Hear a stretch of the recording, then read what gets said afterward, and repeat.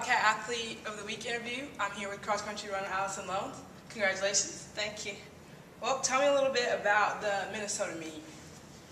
Well, it was in Minnesota. It was in Minneapolis. It was on a golf course with rolling hills, so it was kind of harder. It's the biggest race I've ever ran in my life. We were competing against 413 other people, and that was just for Division II. So it's pretty big. Okay, I saw that there was a 4-second difference between you and the second place runner, Taylor, correct?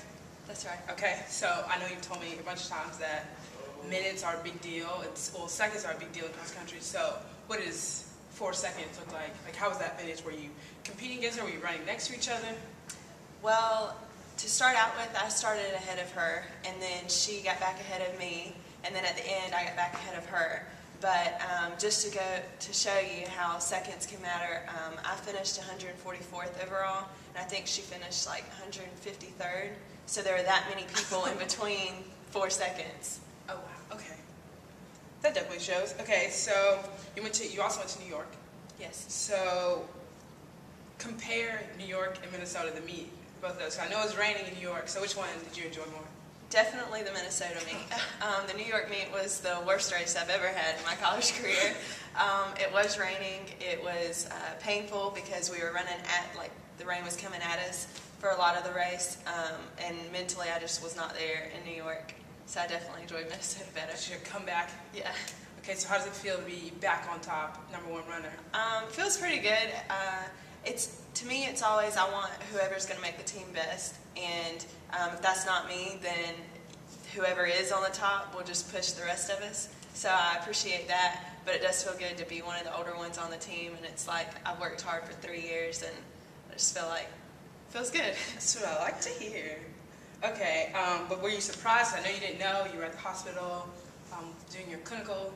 So were you surprised that another cross-country runner got it? Or I was, actually. Normally, only one runner a season will get it, and I knew that Taylor had already gotten it, so I was surprised, but it's nice. Well, you got it. You deserve it. So you're a nursing major, obviously. So how do you balance the school aspect with the nursing aspect? Because I know it's a grueling program here at GCSU or GC. It's not easy, to say the least. It's all about time management.